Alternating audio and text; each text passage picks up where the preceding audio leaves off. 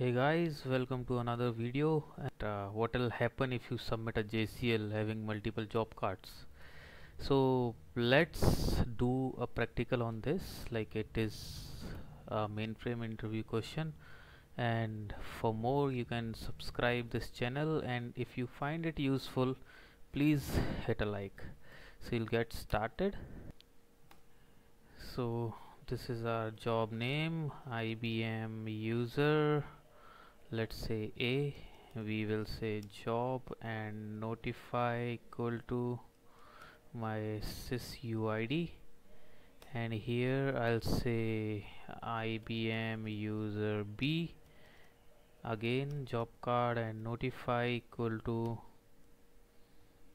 ampersand sysuid. So these are the two job cards. Let's say if I do hi JCL and I save it. So if I try to submit this job, what will happen? I'll try to submit this. See, two job got submitted, and first one is having JCL error, second one is also having JCL error. Now we will analyze why it is failing.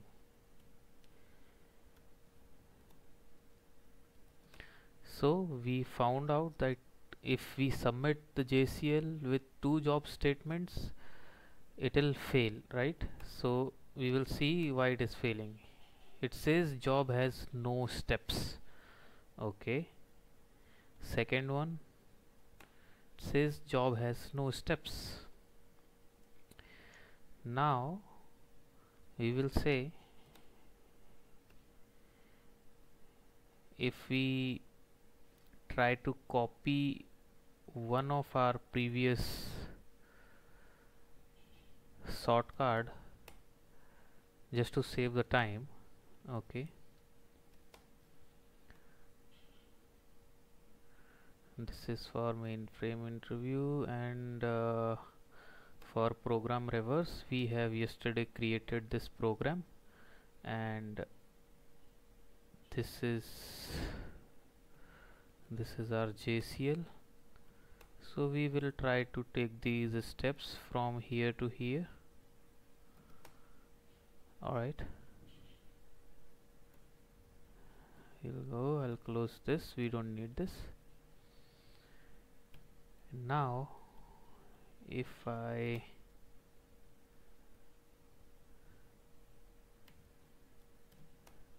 paste this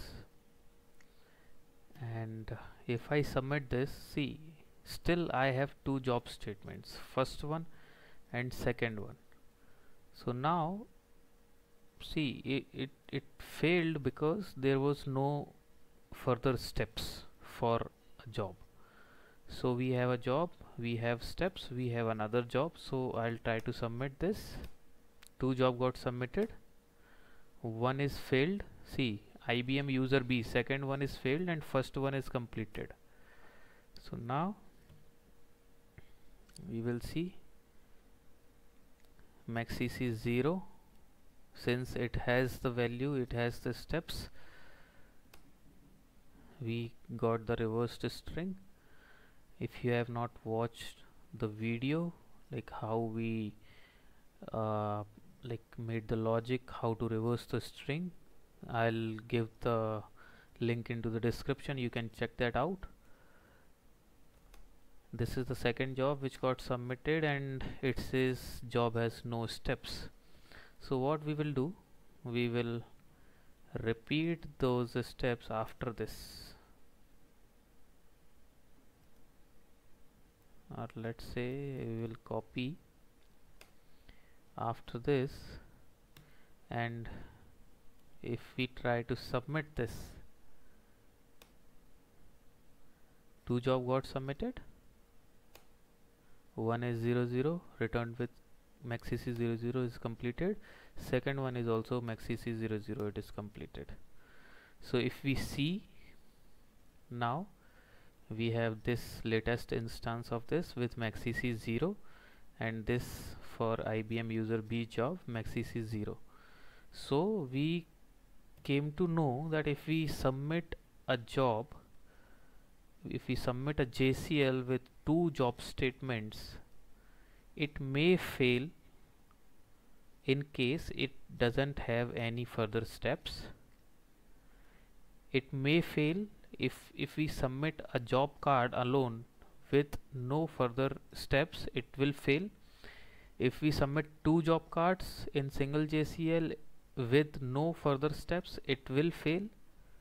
Okay, if we submit two job cards, two job statements with further steps, those steps will be executed fine as a normal job.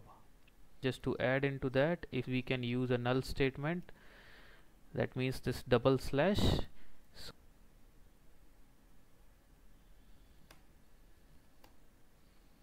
See, two jobs are completed because this job is getting complete here, and it found another job and it is completed. So now there are three things I'll write down here just to note down the points. First one, JCL, one JCL having multiple job cards may run in case they have further steps. Second one, job will end once it finds another job inside, or job statement to be very precise, inside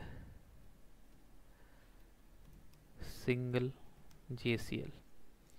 Third one, a null. So you already know this. So if there are multiple steps in a job, if it is a step 1, if we have step 2, let's say if I repeat this, so in step 2 also we are executing this, and if we put this null here, so only step 1 will execute in IBM user A and IBM user B job will run. This step 2 will not execute. So to see that, I will try to submit this job again.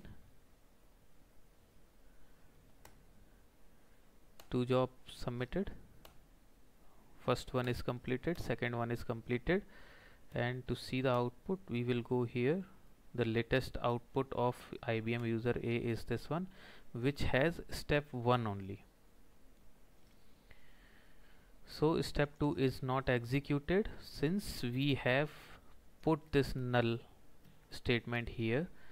So it indicates that the job IBM user A will be terminated or completed here. This step will not be in the consideration under job A. And once it finds another job statement, the execution begins from here. So I hope this video helps you to understand the concept of this job execution with multiple job statements. And thank you so much for watching. I'll see you in the next.